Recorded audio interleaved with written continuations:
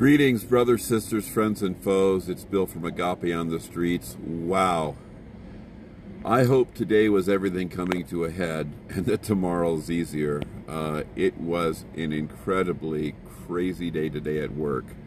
I was just talking to a few people back and forth on the phone and on text. I had just got off work, telling them easily, this is the toughest thing I've been through besides the fire that started at the radio station on Catalina Island in 2007. So I'm sitting here in the car, in the truck lot, in front of the trailer, and I'm so sore I can hardly get out. So I'm going to give you a little explanation of what happened today. By the way, this is where I stay. I don't know if you can see, but there's just trucks everywhere. Right now it's not that full. At night this place just packs out, and it's pretty noisy. Not easy to sleep because you got refrigerator trucks. A lot of them leave their engines on because they got their TVs and stuff going inside. But I'm doing okay with it. I'm doing okay. It's a free place. It's here. Praise God for that. So we're really going through it at work. Major water main broke 3 days ago. Couldn't find it on any of our drawings. The city, the county, everyone got involved. Here we are 3 days later, and they finally figured out how to get the water shut off. Unfortunately, it shut it off to our entire complex. They're saying we lost like 500 gallons a minute. It was a huge 10-inch diameter pipe. Wiped out a good part of our property, the pool, everything, our landscaping. Then the mud flowed over everything. We've got so much work just to clean this up. It's just overwhelming to even think of that. And they still haven't fixed it. And so we have major conventions going right now, and there's no bathrooms. They can go next door to the travel center, and we found a way to get water to the toilets, but the showers are down in the travel center. We get about 100 truckers a day that go through there taking baths and showers. We're one of the biggest centers around that does that service for the truckers. And I was hoping to get a nice bath tonight, you know, some hot water and Epsom salts, the only thing that helps me with my soreness. But it don't look like it's going to happen. I've been dealing with some very angry truckers today. We are all very overwhelmed. A lot of them were down in the basement working on things. Our entire basement with all of our boilers, all of our equipment, it just totally flooded out. I literally couldn't get the stuff. And like I said, you know, we've got all these hotel rooms. We're booked out, and there's no water. It's shut off. People are very upset.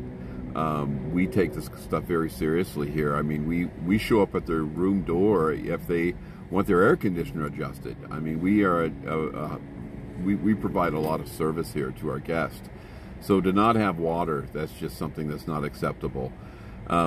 So you got your guests, you got your people in the banquet rooms are very upset, you got your truckers. I've been dealing with this all day long, and just apologizing is all we can do. There's got to be 30, 40 guys involved in this now. We've got all kinds of these underground walkways. They're going through, looking at pipes, trying to figure things out. But now the flood has stopped for the most part. We're realizing all the damage as the water subsides to that, but they still haven't fixed the problem. Now there's no water, and now people are really getting angry. So it was a tough day. It was a tough day, and I'm praying to God somehow tonight they figure this out, and I come back tomorrow and the water's on. I'm working the travel center. I was 30, 40 feet in the air most of the time, at least in the earlier today, and then I found a bunch of very bizarre electric issues, and it shut those circuits down. Don't know how they were even working. And then I just had to get off the lift because I had to deal with all this stuff. Our guys are running ragged. At the same time, the golf cart I usually drive broke down. They're trying to fix that today, and they're not having any success. For the last few days, they've been trying to fix it. And it's an electric golf cart. To me, it's like you change the motor, you change the motor controller, you change the batteries. There ain't much more to it, but something crazy going on. So, you know, we got guys that are used to at least having a golf cart with their tools, and we're running around on foot. And it's a big property, 500 acres. So, intense is all I can say. I'm okay. Somehow God sustained me today, and I want to thank you all for your prayers. I've got a lot of questions, and I don't know, you know, this place and how it is in retrospect to ministry. I'm so exhausted I'm not even going to talk about it, because I can't even think straight, and I don't want to just start blabbing and getting angry. You know, God is definitely doing ministry here, and at the same time, you know, there's work and stuff, but I don't make a lot of money here. I've got a really good crew. I really like my boss. There's some very good people here. It's amazing because most of them aren't Christians, but they're more ministry minded than most people I know. I mean, people show up here because it just attracts people, homeless from all over, truckers, you name it. And they really try to help them. They don't just call the police. We take time and try to get these guys to get in the right direction. I've never seen a place that is that dedicated to people, especially when they're really not customers. They're costing us. We're not making any money off them. So just pray, brothers and sisters. That's what I'm asking for. My car is starting to do some very funny stuff. It's like missing. I looked it over. Can't figure out what's going on with that yet. But I don't need to drive much. I use it to go over to Walmart to get things here and there. You know, I can walk across the street. That's not a big deal. The only reason I take the car sometimes is, you know, I'm taking some clothes or something back and forth. We do get uniforms at work, which is a blessing, because I don't have to do as much laundry. Because, man, I get dirty, I tell you. Today, I really was hoping to sit in a tub for a while. It really helps with the pain a lot, but I'm just sticky and stuff, and I'm going to have to get some wipes or something and try to clean myself off the best I can. I miss y'all. I miss you very much. I'm not even sure what to say. You know, I'm glad I've got a job that's providing. I'm glad that I'm useful.